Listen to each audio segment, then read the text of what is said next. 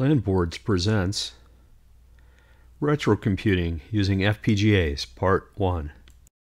My first computer was an Ohio Scientific C1P, the Superboard 2, shown in the picture here. I bought this board in 1978 and spent about $280 on it, which when I was making $2.50 an hour was a lot of money.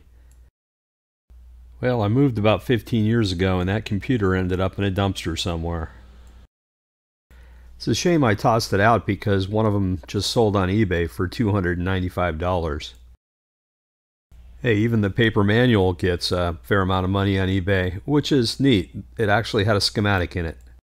All of this looking around left me feeling nostalgic for my old computer, which I rarely used anyway.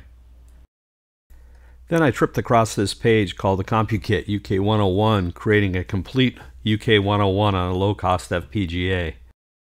The guy, Grant Searle, who did the Compukit UK101 kit, had taken a low-cost eBay FPGA card and made my original computer with that.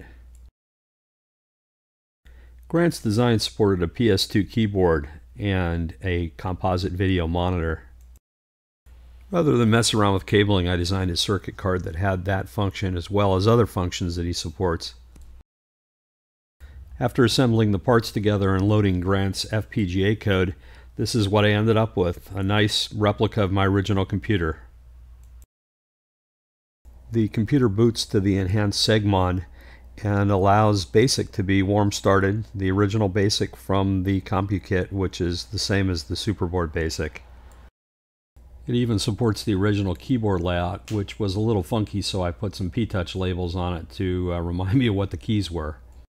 Grant's original design was for PAL European video, and I changed it to work with NTSC, as well as getting it to go to 48 columns and about 14 or 15 rows here. The original Superboard only had a couple of K of RAM, but Grant's design includes an expansion RAM, and I added that on my card as well, so I end up with about 41K of RAM free.